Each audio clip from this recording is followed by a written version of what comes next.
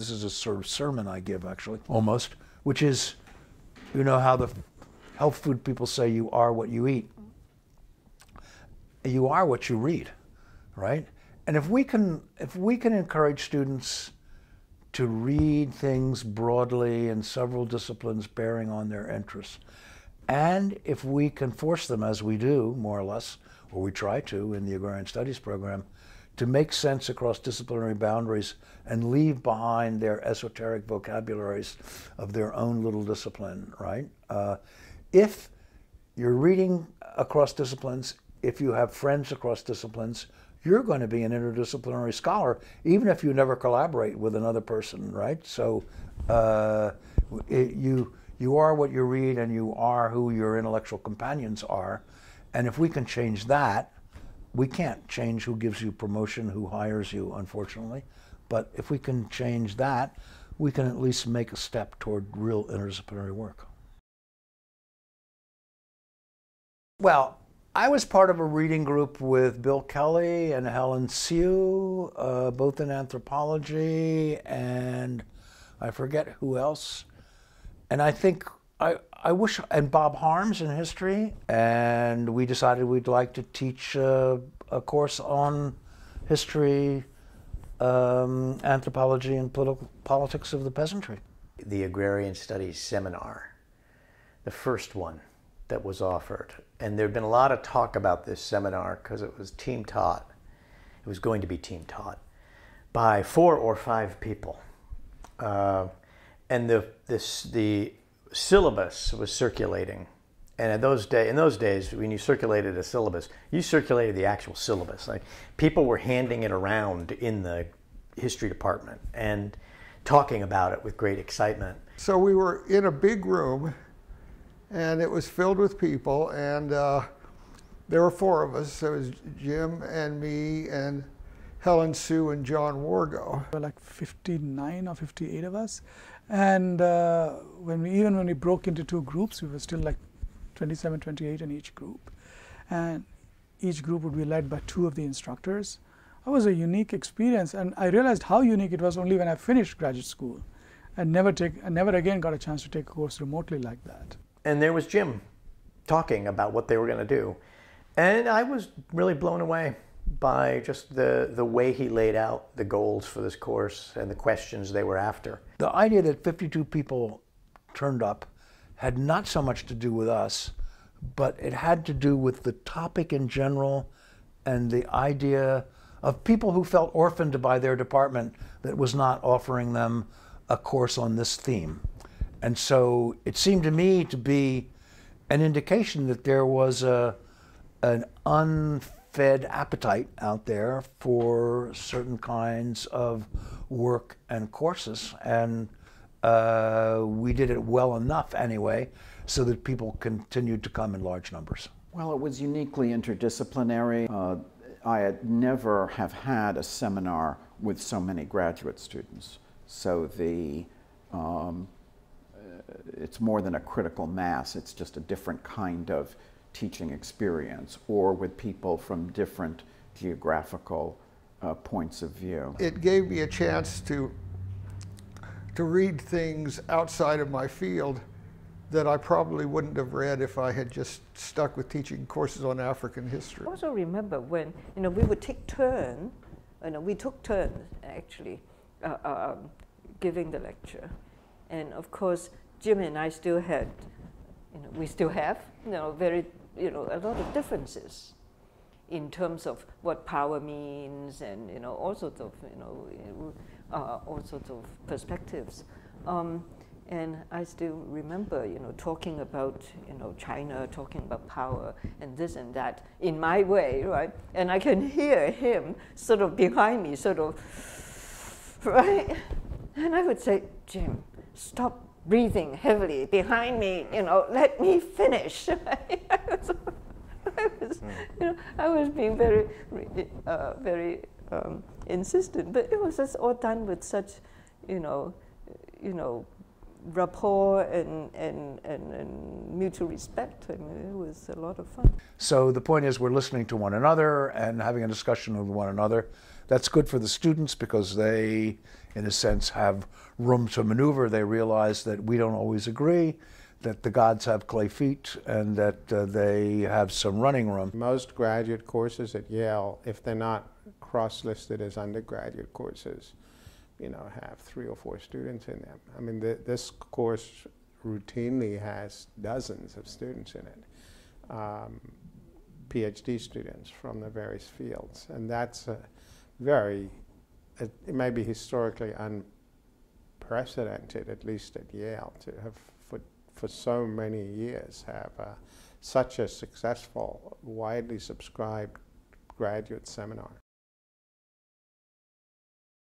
Anyway, Jim had gone to a conference in Lake Como, I guess, and came back and wrote this proposal for a program in agrarian studies, which he originally wanted to call peasant studies, and I think Yale convinced him that it should be agrarian studies. And I think I was inclined to call it a program in peasant studies, because then we were thinking in terms of the peasantry.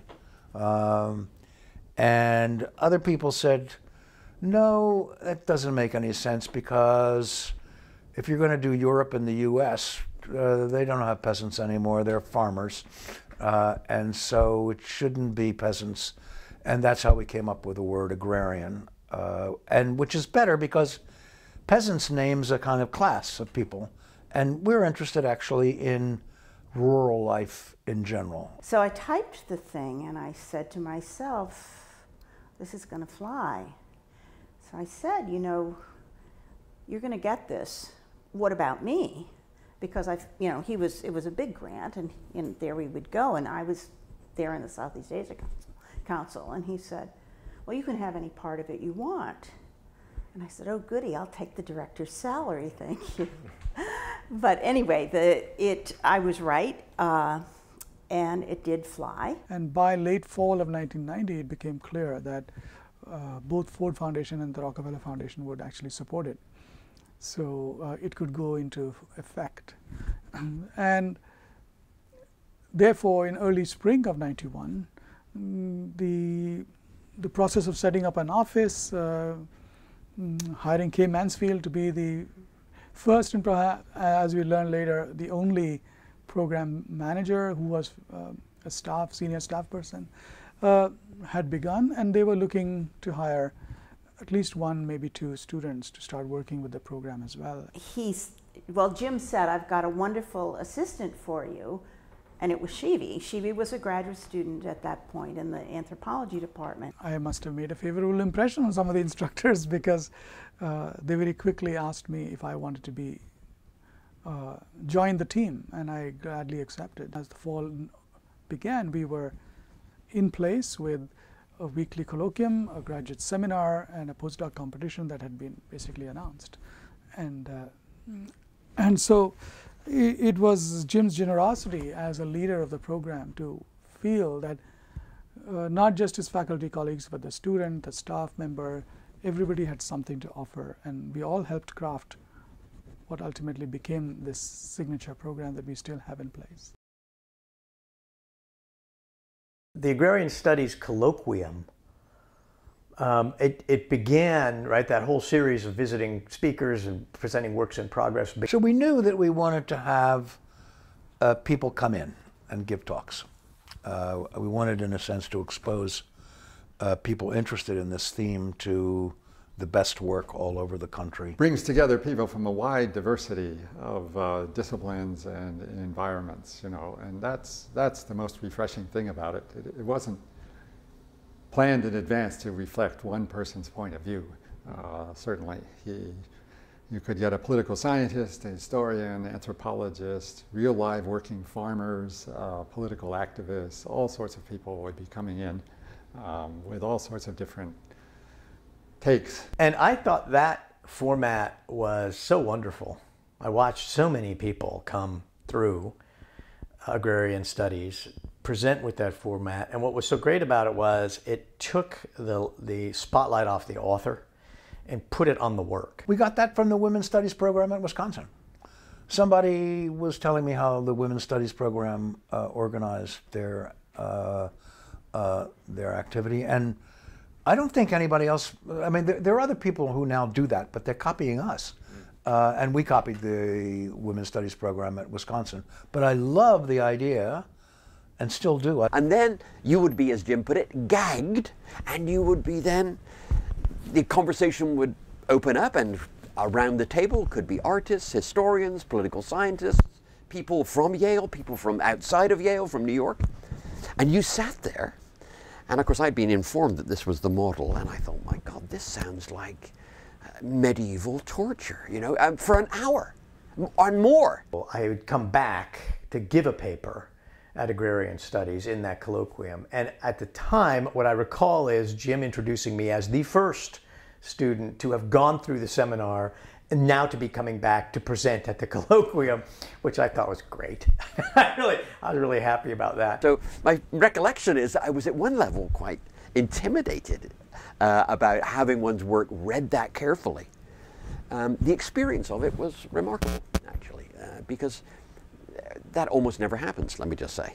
You know, where someone who perhaps comes at your paper from a quite different vantage point, different discipline. It's this kind of combination of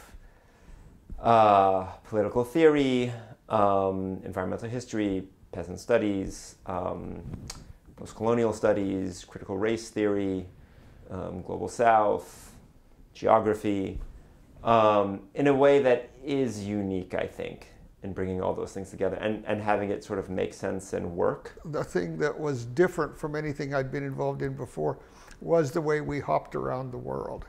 And we hopped across the centuries. There'd be one paper about something that's going on right now, and another paper about something going on, you know, in the Middle Ages. And so the whole world throughout the sweep of history was the playing field. I can't think of any other venue that brings together that kind of intellectual ecosystem in such a productive way, in the way that Agrarian Studies does. Another thing is that each colloquium is not separate and different.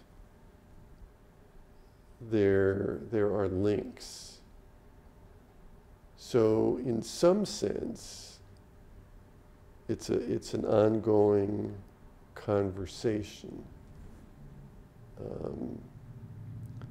that has been going on for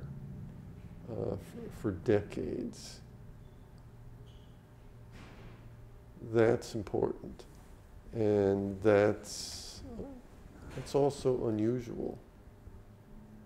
And the people who come to the colloquium are the best. They're the best people. Well, our colleagues, junior and senior, it continued to open up our minds, you know, and so that's the intellectual content. But in terms of the sort of personal context, it's also a very, very different kind of teaching and exchange. I mean, we're all pretty much equal, right? So what if you're tenured and senior? It doesn't matter, you know. We were not judged by the amount of white hair we had, you know, on our heads, and so there's a kind of irreverence, if I may use the term, and yet a kind of respectful, you know, comradeship, you know, across, you know, age and across generation and across discipline. What I love about the colloquium space is that it is such a constructive space. That feeling of being in a place where truly scholarly intellectual work is being done, sadly that doesn't happen all that often in the academy. That's what's special about it. You could argue, some people have, that just send us the paper. We don't give a shit about you coming by, right? You're the grain of sand that creates the pearl in our oyster, the source of irritation that will make the pearl, and we don't need you at all. You're just an excuse for us to think with you, right? And to sort of riff on whatever you've given us. That's a sort of fairly cynical, because these people often contribute a lot to the discussion. But the idea is that we're there to create an intellectual community, and the colloquium givers are, in a sense, the kind of raw material that comes at one end of it.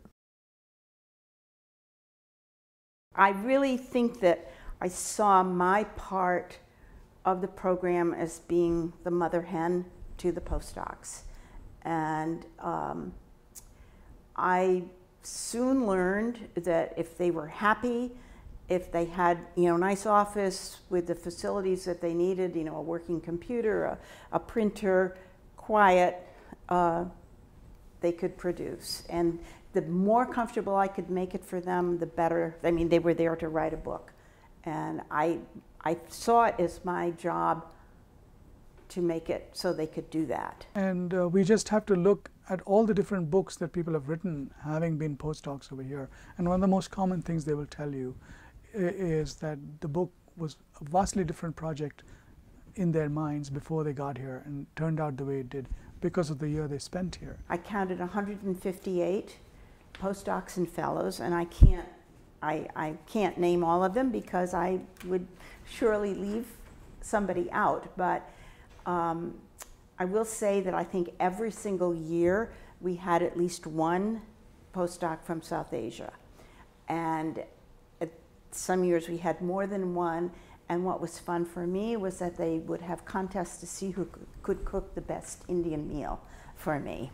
And so I became very accustomed to fabulous Indian home cooking. So it made for a fantastically cosmopolitan group of people who got really close over a year. People would get, what they would tell me is, you know, this has just been the best experience of my life. People would say that to me when they talked about being a fellow at Agrarian Studies. And you certainly caught that energy around that old ISPS building where it was housed before. I think that building became the Yale admissions office.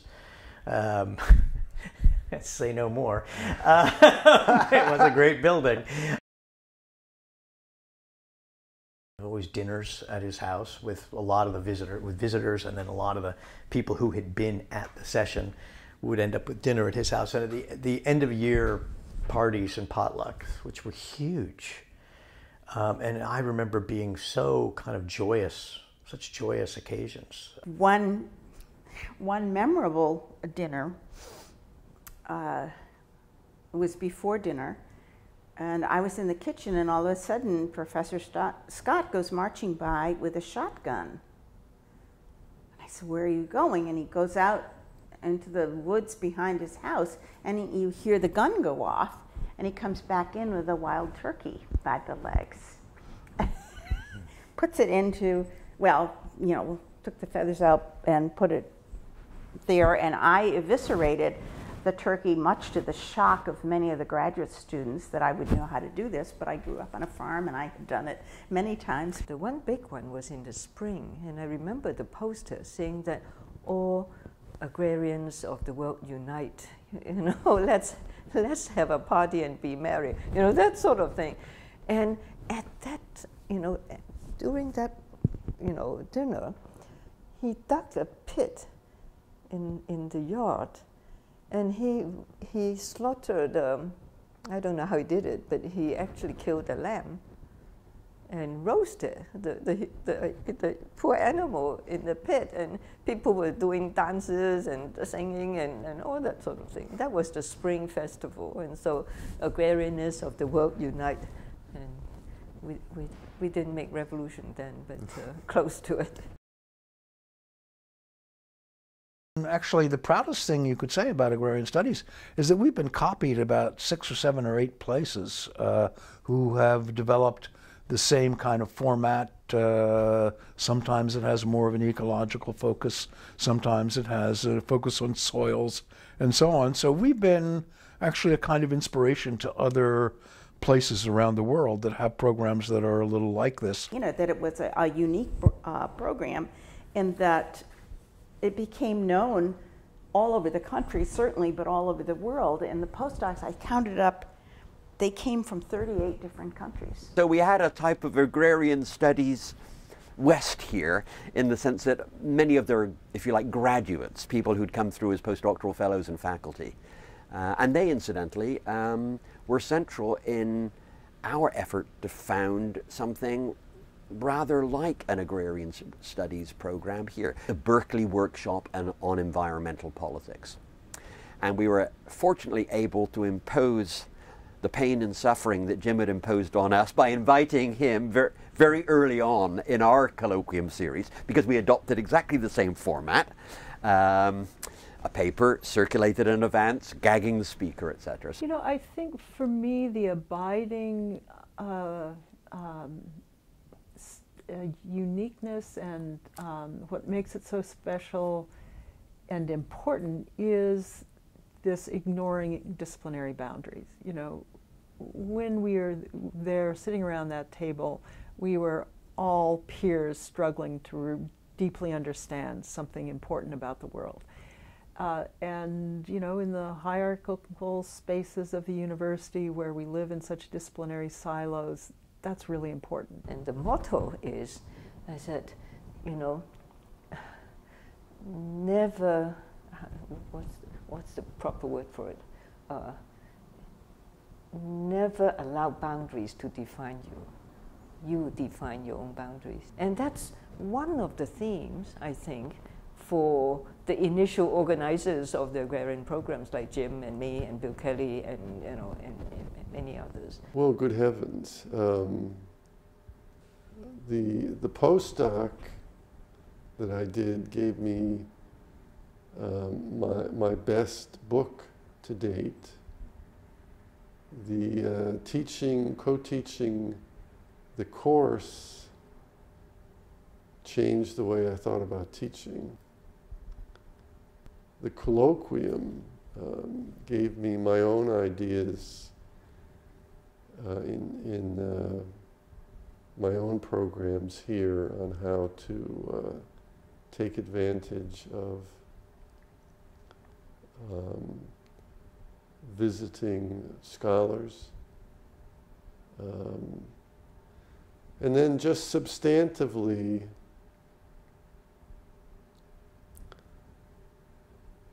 it's changed, it's profoundly impacted my research and teaching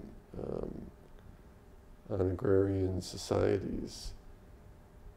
All of the, for me now, over, well, almost over 3 decades, all of the inputs from scholars doing cutting edge, really these scholars doing the cutting edge work in the field, interacting with them under Jim's watchful eye over 3 decades is, I mean, it's been an immeasurable impact. And that new scholarship gets worked through agrarian studies. I've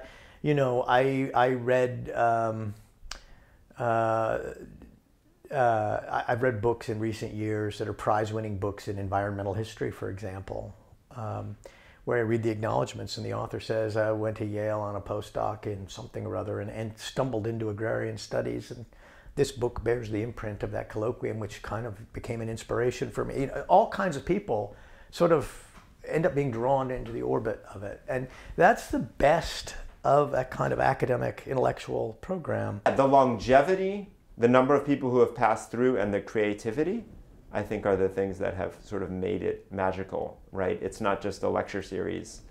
It's not just a one-off visit and then the person's gone. These people are here for a year. You know, the presenters get really important feedback. That's been one of the most amazing things I think Agrarian Studies has accomplished. And we see the evidence of that in people's careers and their trajectories, in the work they have written, the research they've carried out by themselves, or in collaborations they forged at Agrarian Studies and so forth. Some centers do persist when they are funded by the university and part of the university's identification. So one can't imagine Johns Hopkins just deciding, the Center for Strategic Studies has lasted long enough, or has run out its lifetime. There's certain things that are part of the central mission of the university. I would have hoped that by now Agrarian Studies was perceived that way. Agrarian Studies has been such a great institution, has given so much to so many people. I also hope it will continue to flourish, and there will come a time when maybe Jim won't be involved with it, and maybe I won't be involved with it, but I hope others will be, and this program, in the spirit in which it has been founded and flourished in the last 3 decades, can continue for some more time, because I think that will be beneficial to a lot of people. So that's my hope. I just wish Agrarian Studies go on forever. That's what I would wish. And I think that it has shaped a whole generation, 2 generations of scholarship now, and we are all the richer for it. I hope we carry on for another 30 years. And more or less, well, I guess if it ain't broke, don't fix it. Mostly my attitude. Maybe there's some tinkering, but the basic components of it, I think, have worked out very well. Yeah, I guess I would add one final thing. I think because political science tends to be swept by fads that everybody's, or many people think are taking over the discipline and can be hegemonic for a time. One of the good things about Agrarian Studies is it's always been something of a home for heterodoxy, and I think that's a good thing. So my dearest wish for Agrarian Studies would be that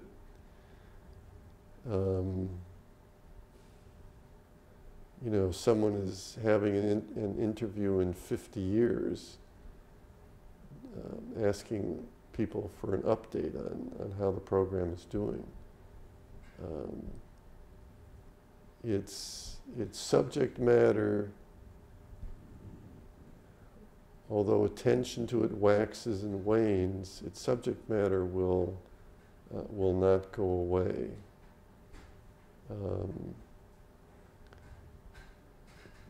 Its niche here at Yale will remain a niche that needs to be filled.